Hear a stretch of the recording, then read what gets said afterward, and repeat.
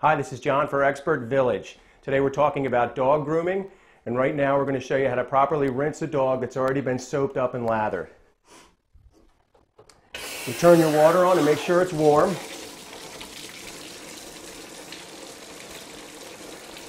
Once it's warmed up enough, come up to the head. You want to rinse the water, rinse all the soap off of his head.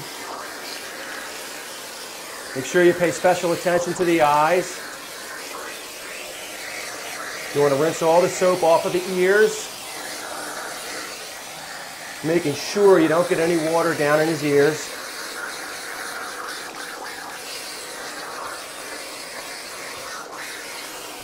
And you want to work your way down his head slowly.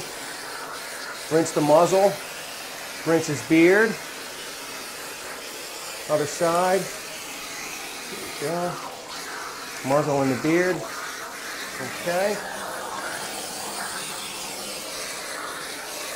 And now we want to rinse the rest of the dog, and basically you start up at the neck, work your way down the back.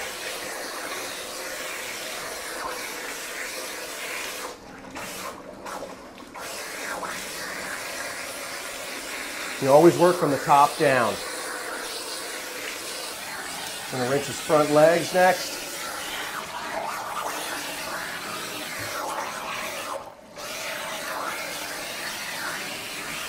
Rinse off his feet.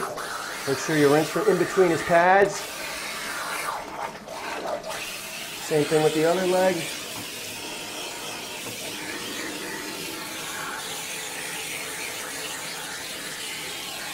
Good boy. Okay, rinse his other side.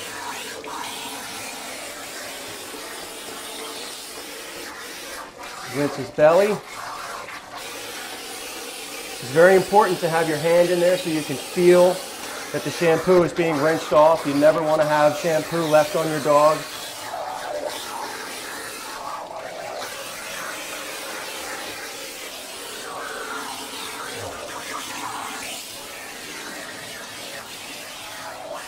You want to rinse up in between his legs.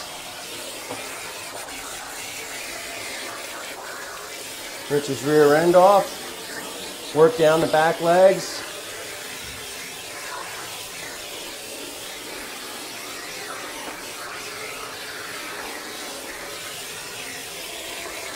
Rinse his tail. Get his other back leg.